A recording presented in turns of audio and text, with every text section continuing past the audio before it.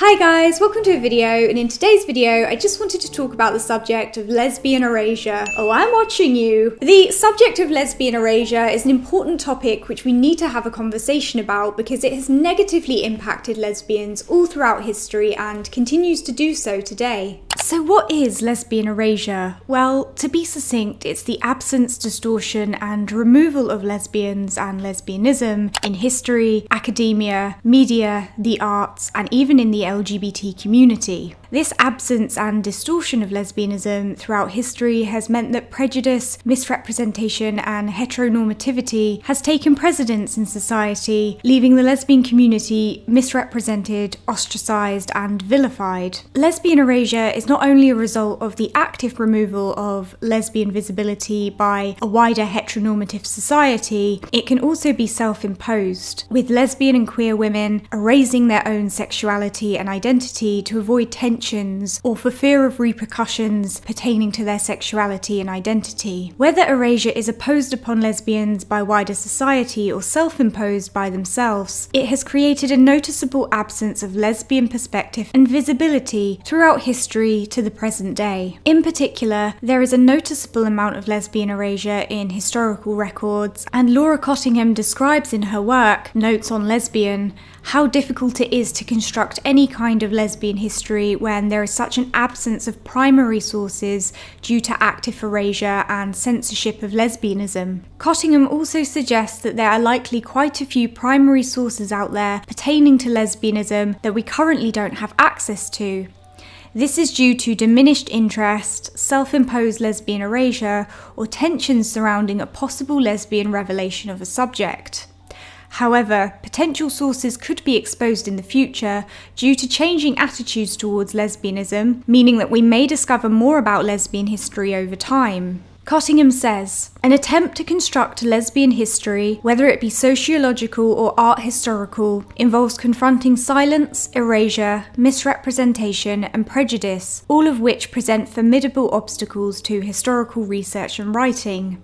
How is it possible to reconstruct a story from evidence that is partial, absent, hidden, denied, obfuscated, trivialized, and otherwise suppressed? The traditional methodology of historical research and, by extension, the value system used to evaluate the quality of texts written in the name of history is necessarily overdetermined by a prioritization of primary sources. But what if these primary sources do not exist because governments have not counted or otherwise documented the historical subjects? Or because the social and political persecution of said subjects has encouraged them to silence themselves, or because prejudice has enabled families and biographers to destroy documents such as letters and diaries that contain the crucial content that might constitute testimony or evidence. Some lesbian historians understandably believe that more information about lesbians in the past exists than we now know of or have access to, and that therefore more primary sources and more traditional history is forthcoming. Cottingham then goes on to describe some of the reasons that lesbian erasure has been so prevalent throughout history, such as the distortion of the lesbian identity, heteronormativity, self-imposed lesbian erasure, and residing under a patriarchal structure which erases and diminishes women. Cottingham says, writing the history of women is difficult because in a patriarchal society, fewer sources concerning women exist, and those that do have often been ignored as unimportant or have been altered. The task of the feminist historian is first to rescue women from oblivion, and then to interpret women's experience within the context of the society of the time. This is also true for the lesbian historian. In her case, however, the problem of sources is magnified 1,000-fold. First, there is relatively little explicit information about lesbian lives in the past, though probably much more than we know about at the moment. Second, much important material has been suppressed as irrelevant, or its significance overlooked by scholars pursuing a different theory. Material may have been omitted as private or likely to embarrass the family or alienate the reader. Much of the evidence we do have has been distorted by historians who willfully or through ignorance have turned lesbian lives into normal heterosexual ones. Women can be ignored, but lesbians must be expunged. Lesbians do not usually leave records of their lives. Those who do may not include any details which would identify them as unmistakably lesbians. So, from Cottingham's work, we begin to get a good idea of what lesbian erasure is and why it has been so prevalent throughout history. Which leads me to, so why is lesbian erasure a thing? Lesbian erasure really exists for two reasons. The first being that throughout history, we have resided under a patriarchal structure which prioritizes and focuses on men. This has resulted in the diminishment and erasure of women and consequently lesbians throughout history to the present day. Because historically, men have dominated the spheres of artistic production, law, media, and the medical field, most of history has been recorded through a male lens, and this includes lesbianism. This has resulted in the distortion of identity. If lesbianism was ever exposed through an artistic medium or media outlet, it would typically fall into the categories of hypersexualization, abnormality, or immorality, and so lesbians came to be associated with these themes. These negative connotations surrounding lesbians were persistent until the mid to late 20th century here in the West, and it was because around this time, gay and lesbian populations began to have a voice and a visible presence. The mid to late 20th century very much marked the beginning of huge changes for the gay and lesbian communities. The second reason for the prevalence of lesbian erasure is the way homosexuality has been perceived throughout most of history. In terms of the West,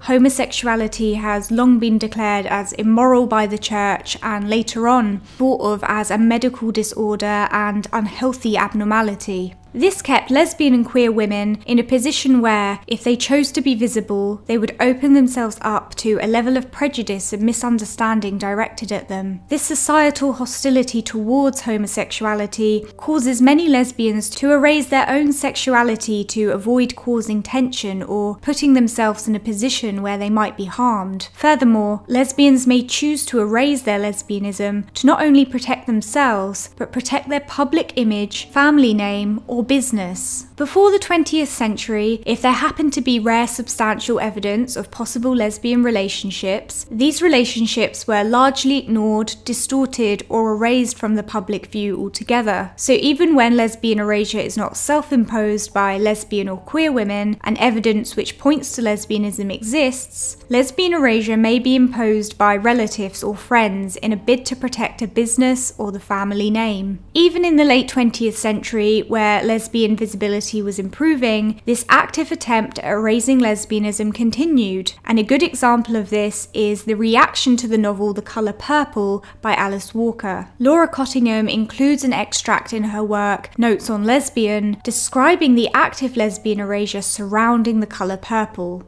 Cottingham says, even when lesbianism is consciously and obviously enunciated in textual and visual representation, readers and viewers and critics often remain determined to ignore it. An example given in Barbara Smith's Introduction to Homegirls, a black feminist anthology, should be familiar to most American readers of this essay, as it concerns the 1982 winner of both the Pulitzer Prize in Fiction and the American Book Award for what became a 1985 Hollywood feature that garnered Academy Award nominations across the board, Alice Walker's The Colour Purple. In her examination of the forces that keep lesbianism, and most especially black lesbianism, unmentionable, Smith writes, Alice Walker's novel, The Colour Purple, is a marvel because it so clearly depicts the origins of contemporary black feminism in the lives of our mothers, in this case, of poor women living in the rural South. It also represents a breakthrough in both the context of trade publishing and black literature, because of its original and positive portrayal of a black lesbian relationship. Not surprisingly, in the unanimously positive reviews of The Colour Purple, black and white critics have steadfastly refused even to mention the true subject of the book. So, from this extract pertaining to the reception of the novel The Colour Purple, we can observe just how prevalent and multifaceted lesbian erasure is, and how it has persisted throughout history time and time again. The secret language. Despite there being a history of censorship and backlash against lesbian productions or expression portraying any kind of positive representation, lesbian and queer creators still found a way to express their identity and loves in secrecy. Anne Lister famously recorded her love life in a coded diary, the contents of which would not be exposed until the 20th century, long after her death.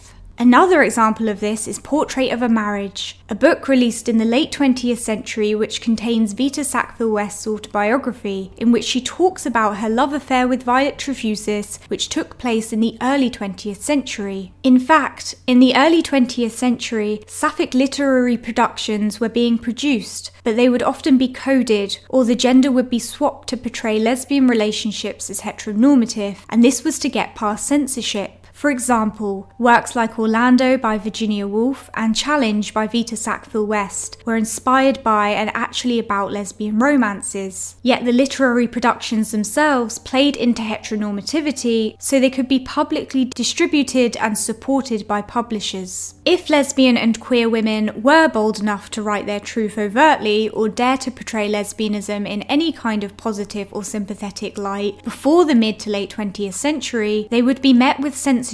The Well of Loneliness by Radcliffe Hall is a prominent example of this, a lesbian novel which was released in 1928 and subsequently banned due to its very mild but obvious portrayal of lesbianism. Fast forward to the mid-20th century, it was still a huge risk to create lesbian content which offered positive representation. Desert of the Heart by Jane Rule is one example of this. Jane Rule nearly lost her job as a professor for publishing the novel, and the author of The Price of Salt, Patricia Highsmith, originally published The Price of Salt under a different name to avoid any repercussions for writing a lesbian novel with a promising ending. So, we can observe throughout history how difficult it is for lesbians to get out of this cycle of erasing their lesbian identity to stay safe versus daring to be visible and weathering the consequences. This has resulted in a secret language which enabled lesbians to have some form of expression whilst remaining secure. Keeping a lesbian or queer sexuality invisible was and is a means of security for women. But of course, all the time that lesbians remained invisible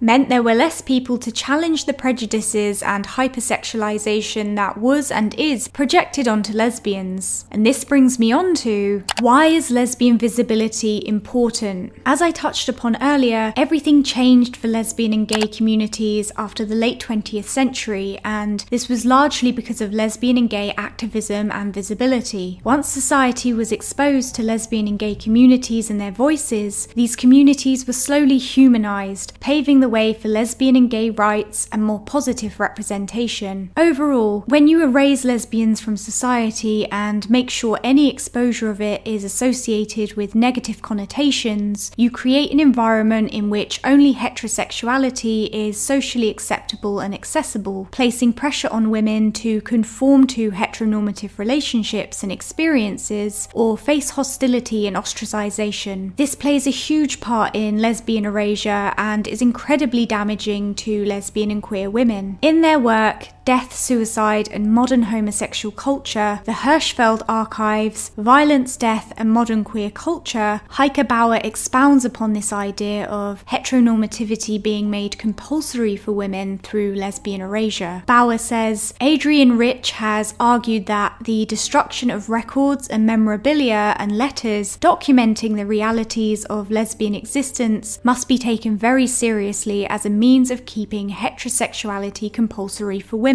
since what has been kept from our knowledge is joy, sexuality, courage and community, as well as guilt, self-betrayal and pain. Bauer goes on to highlight the link between lesbian and gay suicide and social rejection and persecution. Bauer says, an analysis of Hirschfeld's death narratives help make visible the social norms that prompted many women and men to end their life because of the sense that their homosexual feelings and desires fundamentally denied their existence. These writings thus provide vital insights into the damaging terms that governed queer reality in the early 20th century, revealing the powerful impact homosexual persecution and social rejection had on individual lives and collective existence at the time. They show that homosexual culture culture formed not just around political protest and affirmative cultural representations, but also around injury, hurt, and death. Kathleen Erwin reveals these statistics of lesbian and gay suicide in their work Interpreting the Evidence, Competing Paradigms, and the Emergence of Lesbian and Gay Suicide as a Social Fact. Erwin says, Bell and Weinberg found that significantly higher percentages of gays than heterosexuals had attempted or seriously considered suicide. The figures were consistent across race and gender. 37% of white gay men compared to 13% of white heterosexual men, 24% of black gay men compared to 2% of black heterosexual men, 41% of white lesbians compared to 26% of white heterosexual women, and 25% of black lesbians compared to 19% of black heterosexual women. Whilst this particular source is from 1993, we can still very much see a significantly higher suicide rate from lesbian and gay populations in recent years from both academic research and more accessible data via internet search engines. Lesbian visibility and exposure is important because when lesbians feel like an accepted and visible part of society, when we are free to live our lives and love who we want in the same way heterosexual people do, we are ultimately happier and healthier for it. So as we can see, lesbian erasure is a vicious cycle which we're only really just beginning to break free of. We can also see how lesbian visibility challenges negative notions which are projected onto lesbians, and this results in positive change. When lesbians consume healthy, authentic representation and role models in the media, it gives them hope and a sense of belonging. Human beings need that hope and they need that connection, because without it, life can be a very dark place. So the more visibility and understanding that lesbians have, the brighter things will be for them. Okay guys, thanks for coming to my TED Talk on lesbian erasure. Just as a little side note, there's a little peasant tip jar down in the description box, which, you know, you can feel free to leave me a tip if you like, and I will spend it on tea, which helps keep me alive and fuels my lesbian research. It does. Thanks for watching. Don't forget to subscribe for instant disappointment, and I'll see you guys soon. Bye.